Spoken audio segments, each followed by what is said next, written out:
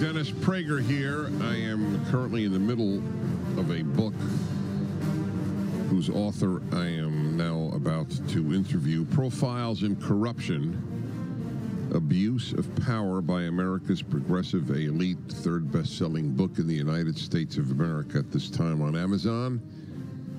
It's superseded only by a novel and a basketball book, so it...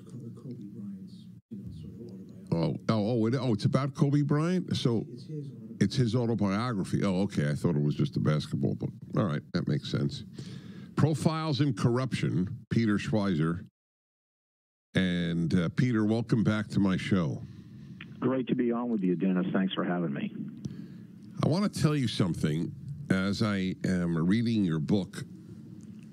And it's for those who don't know, and obviously many of my listeners would know, Profiles in Corruption is about the corruption, indeed, as it says, about the progressive elite, specifically Kamala Harris, Joe Biden, Cory Booker, Elizabeth Warren, Sherrod Brown, Bernie Sanders, Amy Klobuchar, Eric Garcetti. Okay, just wanted people to know who it's about.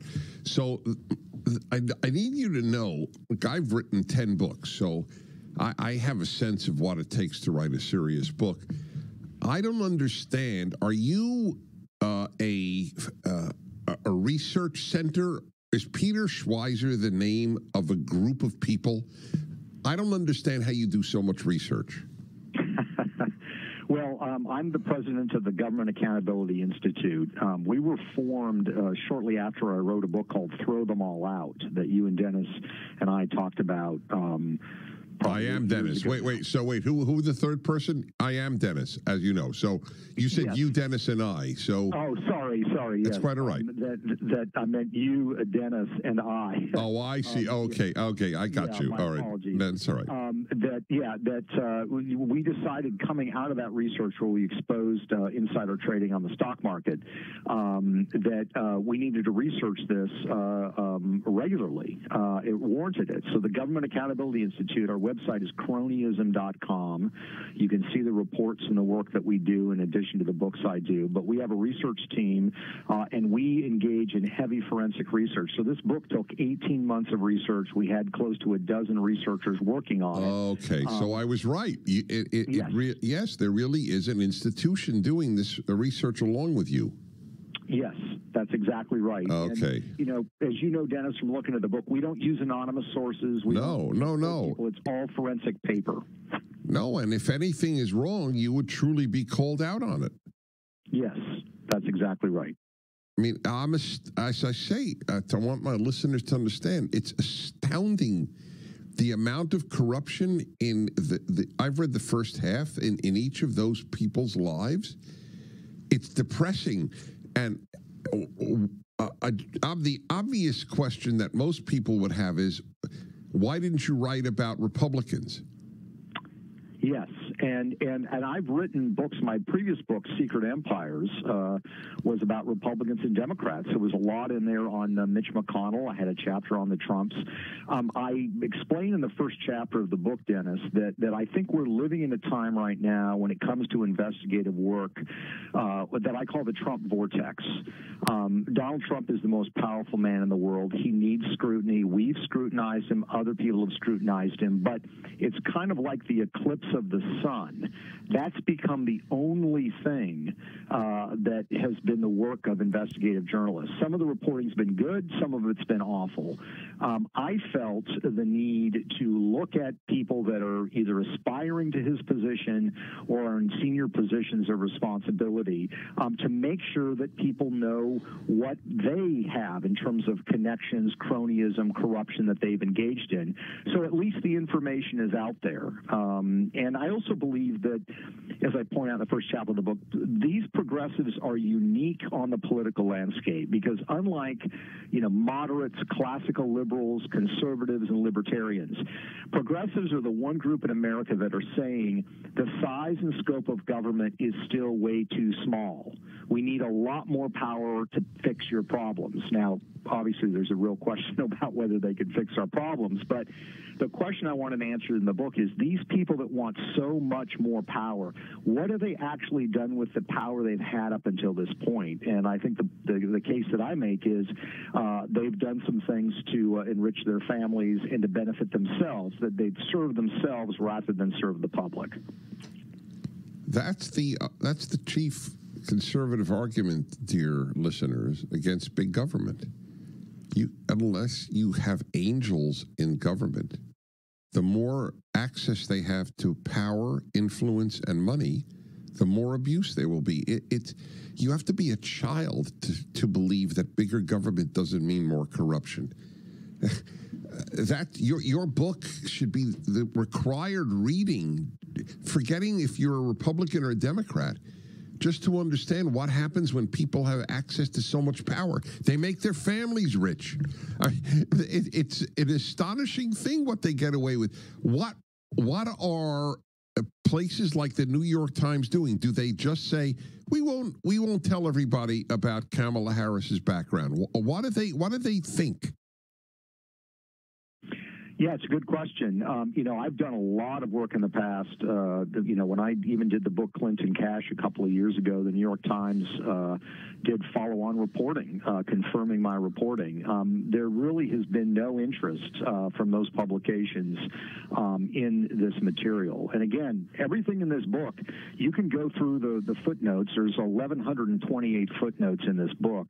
And you can replicate everything. You can look at the court documents, the corporate records, the financial records, all the material we use, you can replicate and confirm the facts that we are reporting.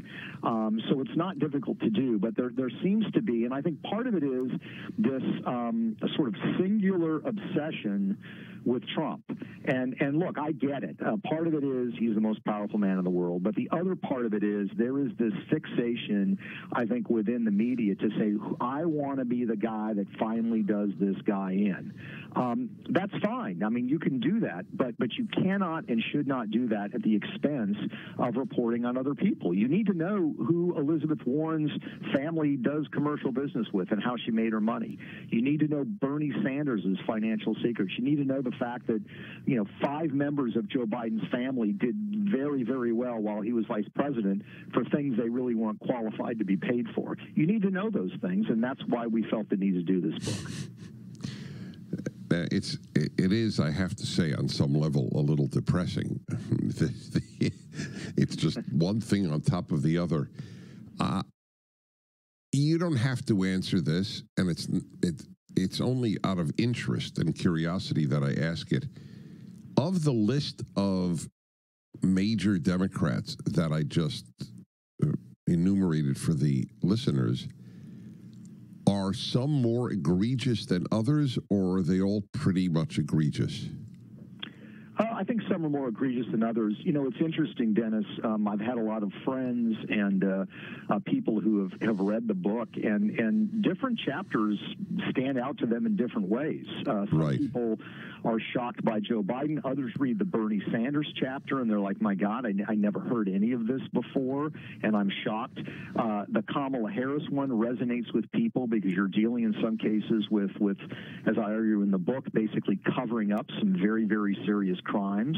So it's a hard question to answer. I think it's going to be in the eye of the beholder, as it were, for people to decide, because the methodologies and the approaches that these individuals use are often very different too. Some of them are merely trying to enrich their families. Others are trying to concentrate power for their political benefit. So the methods and the styles are very different. When I read the Kamala Harris chapter, what came to my mind, and we're going to take a break and then I'd like you to answer it. What came to my mind was the fixation on infidelity on the part of Donald Trump. But, I mean, if what you wrote is true, and I had a sense of this prior to reading your book, she was with a married man for years just to get into positions of power. you don't have to be married, folks, to commit adultery. I am not fixated on it, but people are fixated on Donald Trump's sexual past. I want Peter Schweizer to tell me why they wouldn't be if Kamala Harris, let's say, is chosen as a vice presidential candidate. The book is Profiles in Corruption. Peter Schweizer is the author, and it's up at DennisPrager.com. The Dennis Prager Show, live from the Relief Factor Pain-Free Studio.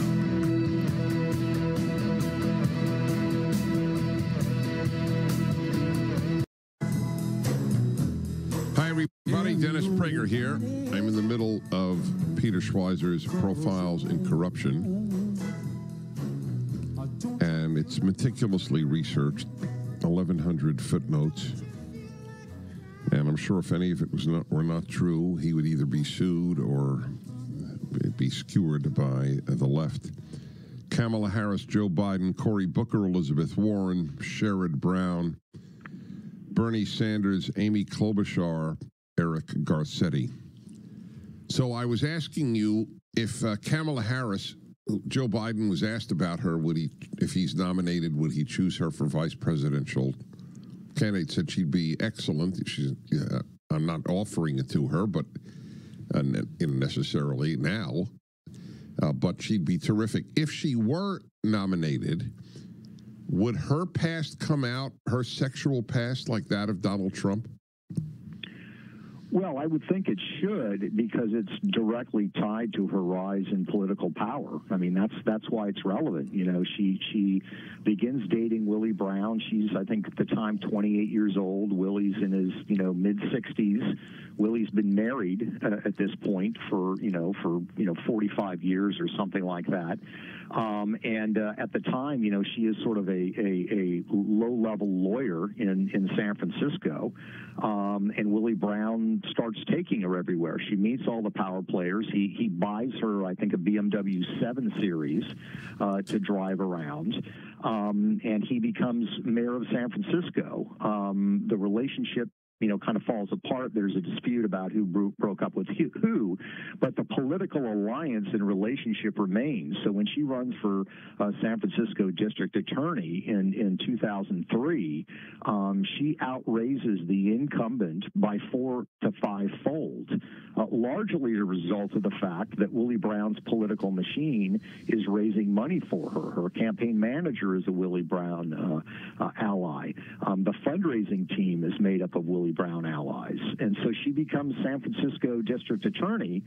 And the other part of that story, of course, Dennis, is that once she becomes San Francisco Attorney, what she does, as we lay out in the book, is she drops all these corruption charges that are being brought against Willie Brown's political allies by her predecessor. So absolutely that relationship, needs to be discussed, because it's very reflective, I believe, on how she has exercised power. Right. However, I just want to say to my listeners, the chances of it being as widely reported and repeated as Donald Trump's infidelities is zero. Just wanted to note that. That's one of the reasons. Absolutely. Yeah, that's right. It's very sad. So you go through this list and you think, whoa, aren't Bernie Sanders and Amy Klobuchar clean-cut folks? Why don't you comment on those two? Yeah, I mean, what's interesting about Bernie Sanders is really his entire adult life has been in politics. In the 1970s, he ran for the Senate. He collected unemployment insurance while he was a candidate. He commented to friends, we quote them in the book, that he believed, basic labor and work was moron work. He was not interested in that. He basically sees his political fortunes rise when he becomes elected mayor of Burlington, Vermont. One of the first things he does is put on the payroll, his then girlfriend, later wife, Jane Sanders. If you look at the local accounts in Burlington, Vermont, the city council objected. They said, you can't just create a job. There's no job. You're creating a job for her. There's no, open competition for that job. You just can't hand it out to your girlfriend. he basically ignored the city council. Then when Bernie Sanders runs for Congress, what does he do? He realizes one of the dirty secrets in Washington, D.C., which is you can make a lot of money being a so-called media buyer for a political candidate. If a candidate spends, say, $1 million on television or radio ads, the media buyer is entitled to a 15% commission. And that doesn't have to be disclosed who gets the commission. So, Dennis, what happens? Bernie Sanders hires his wife, Jane, as his media buyer. Why do they use politicians as media buyers to begin with? Well, yeah, it's, the campaign, right? The Bernie Sanders campaign is going to buy television ads for his campaign. They're going to send it to a media company, somebody that's an expertise, has expertise. Oh, I thought you were saying that others used Bernie Sanders for their campaigns. Right, yeah. No, so why would they do that? I don't understand. Well, he certainly didn't do it because she was qualified. She had no background in media buying. He did it because she made money, by our estimate, at least $150,000 doing that. And what was the benefit to the candidate using her? There's really no benefit at all. In fact, he's hiring a media buyer that's less experienced, has no experience compared to competing media buyers. This is the agent that decides, this local radio station is going to get this ad. This right. So but they think they'll benefit by getting on Bernie Sanders' good side? Well, it's to sort of advocate for the campaign, right? They're running the commercials, but vote for Bernie Sanders for Congress. Those advertisements are being bought by the campaign, and they're spending money, and they're hiring. Right? No, I got that. I'm forgive me. I'm still preoccupied with the non-Bernie Sanders candidates using Mrs. Sanders. What is in it for them to use her to buy ads? Well, that's a good question. I'm certainly, you want to curry favor. Maybe you're going to get a Bernie endorsement. Okay, so that's what I was wondering. Does it work out for them? Is that in fact what happens? Yes, it does seem that that's what's happened. They set up, Jane Sanders set up a business registered in their home. She took on other clients. Again, there's not really a need to disclose how much you're getting paid, but we know that it took place. And the great mystery in all of this, Dennis, is when he runs for president in 2016, of course, the media buying, we're not talking about a few $1 million. He spends $83 million on media buys while he's presidential candidate. The commission on that's probably $12 million. The media buying for the Bernie Sanders campaign runs through a company called Old Town Media. Now, Old Town Media doesn't have a website, doesn't really do business with anybody else. It's registered to a home in suburban Virginia. The two individuals, the two ladies that are the registered owners of that business, are longtime Jane Sanders friends that worked with her on Bernie media buys before. And the real kicker here is Jane Sanders was actually asked by a progressive reporter in Vermont what she knew about Old Town Media. Did she have any connections with Old Town Media? And Jane Sanders just hung up the phone. So we don't know who got commissions related to that, but it's one of the problems in Washington. These things are not required to be disclosed. Did he become a multimillionaire, Bernie Sanders, in his lifetime as an office holder? Yes, he did. And he did it a couple of ways. One was, of course, he and Jane share assets jointly. So Jane has made money working for him politically. Book writing. Nobody has been more prolific in writing books than Bernie Sanders. And unlike, say, John McCain, who donated a portion of the profits of his books to charity, Bernie has not done that. All right, all right, we're going to figure that out. Profiles in Corruption, Peter Schweizer. The Dennis Prager Show, live from the Relief Factor Pain-Free Studio.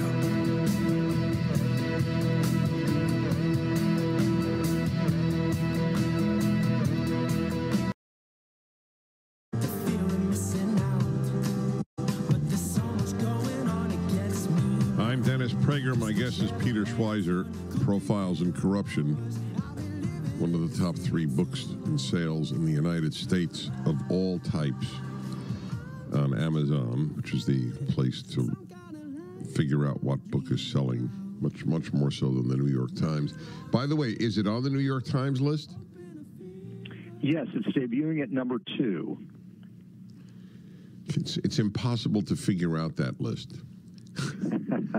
It is. Yeah, no, I'm glad you are, but what is number 1 on their list, do you know? I think it's the book by the 2 Washington Post reporters, Very Stable Genius, which is a book that relies on a lot of anonymous sources, something which I don't do. And what is it about? It's about Donald Trump. It's a look at Donald Trump and the operation of the White House. Oh, that's interesting. So that's very interesting. Shows the division of the country. If that's 1, and you're 2. By the way, that's not 1, 2, or 3 on Amazon. The one that's number 1 on theirs. Anyway, back to Bernie Sanders. I read to you folks the list of major progressive politicians that are reported on in this book. So I did research myself on Bernie Sanders. According to Forbes, last April, he has amassed $2.5 million fortune. They use that word. Bought himself with cash a summer home in Vermont. His books, I'm not used to books making you millionaires, but in fact, his 2016 book, Our Revolution, sold almost 250,000 copies. That's $1 million there. So that's really how it worked. But that's not corrupt, selling books. No, it's not. But what's interesting in Bernie Sanders' case is a couple of things. And I think it's a reminder, Dennis, as economists would say, incentives matter. The only way that a U.S. senator can make money other than, having investments or real estate or whatever is by writing books. And Bernie Sanders has done that with a vengeance. He's actually, in the last 5 years, written more books than he has successfully co-sponsored legislation since he's been in Congress since 1990.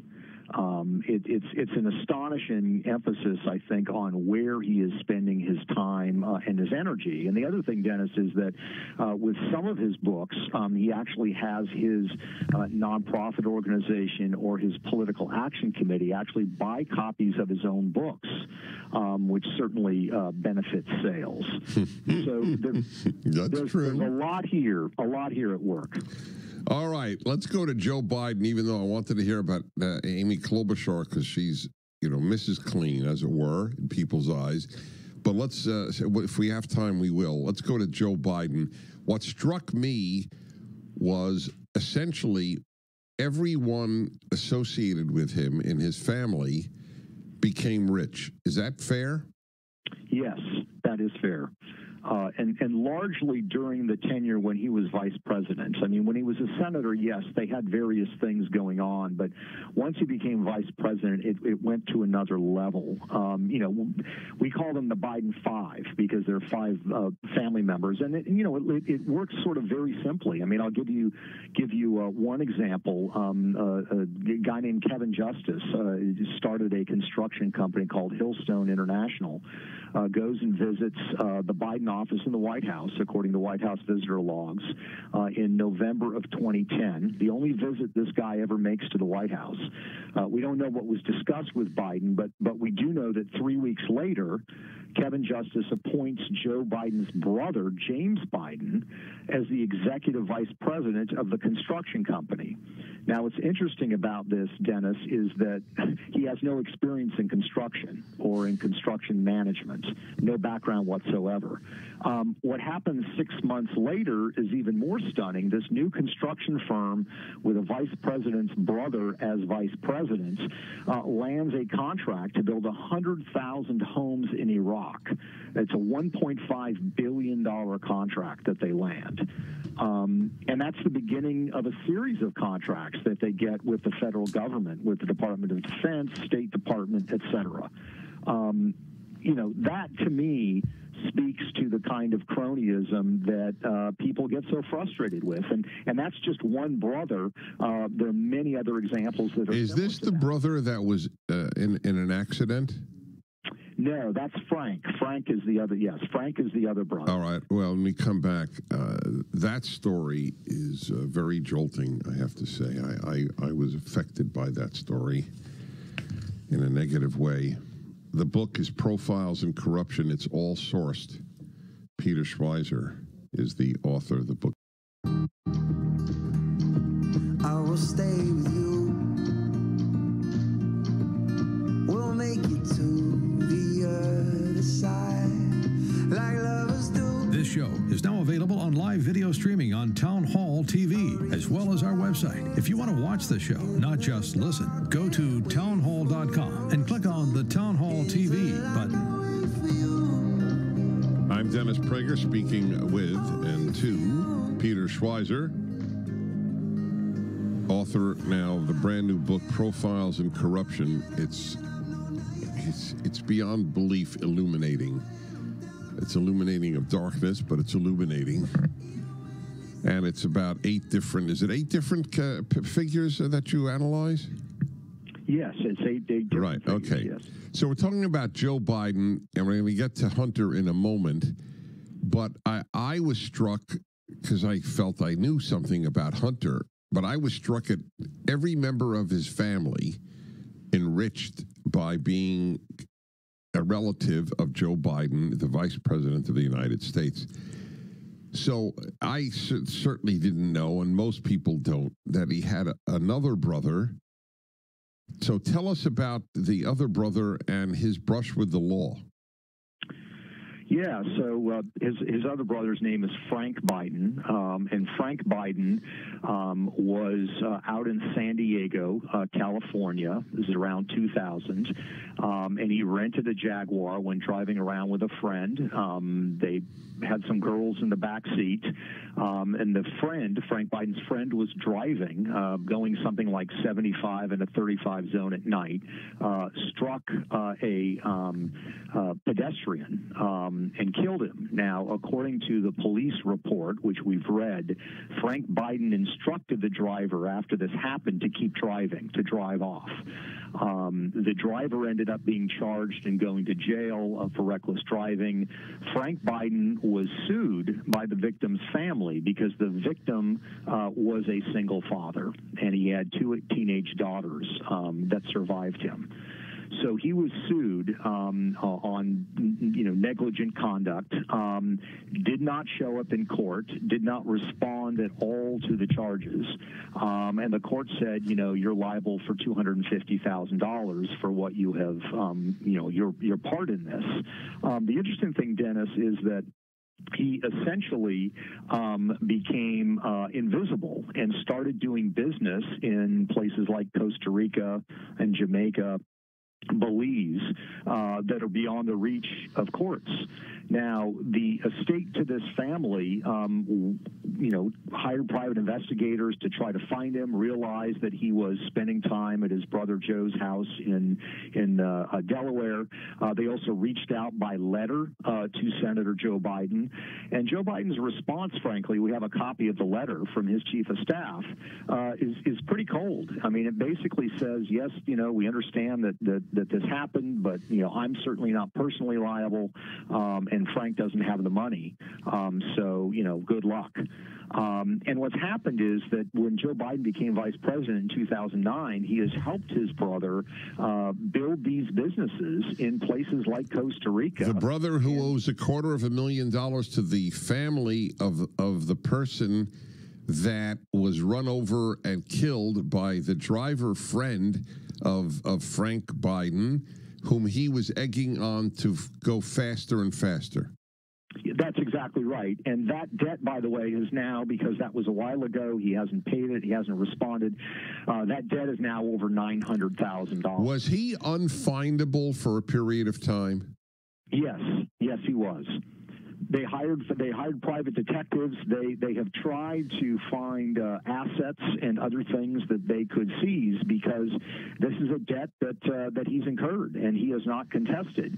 But again, if you're doing business deals in Costa Rica where he's doing them, or Central America or Jamaica, that's obviously beyond the reach of U.S. courts. How long was he on the lam? It's hard to know. It's hard to know. I mean, he has a residence in Florida where he lives, but he apparently does not own that residence. He does have some businesses in Florida, but it's very, very hard to know. I mean, he's a mysterious figure because he shows up at White House events, at state dinners. He has a meeting. Somehow, Frank Biden, his brother, has a meeting with Barack Obama and 3 or 4 other people in the Oval Office. So he certainly is getting access to power in Washington. But as far as the court is concerned and the lawyers representing the estate, they have a hard time finding him. All right, Hunter now. So everybody knows that Hunter was on the board of a natural gas company which was corrupt, Burisma, and let's go from there. What if, let's say, Hunter Biden were called as a witness? What could be asked of him that would be incriminating, if anything, of Joe Biden?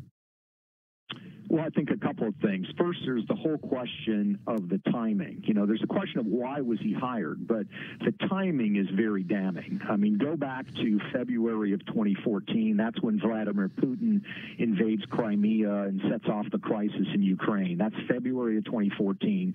The next month in March, Barack Obama says Joe Biden is going to be the point person on all Western aid flowing to Ukraine. So that's a pretty important position for the Ukrainians, right? Within 3 weeks of that appointment, the Ukrainians suddenly decide now is the time to hire Hunter Biden and to put him on this energy board. So, you know, my question would be, first of all, why were you hired, and why were you hired when you were hired? The other question that I would ask is, what discussions did you have involving Burisma? Now, you know, we have the transcript of Donald Trump's phone call with Zelensky. There are no doubt transcripts of phone calls that Joe Biden had with Ukrainian officials. I mean, he was the point person on it. It would be very, very interesting to see what those discussions were. Oh, that's right. And you know, and I think if we're going to be fair about this, we ought to have all of those transcripts released. We have the Zelensky one. Let's have the Biden ones, because we know, for example, that Joe Biden was leading a USAID, that's United States Agency for International Development program. All right, hold on there. Peter Schweizer, Profiles in Corruption.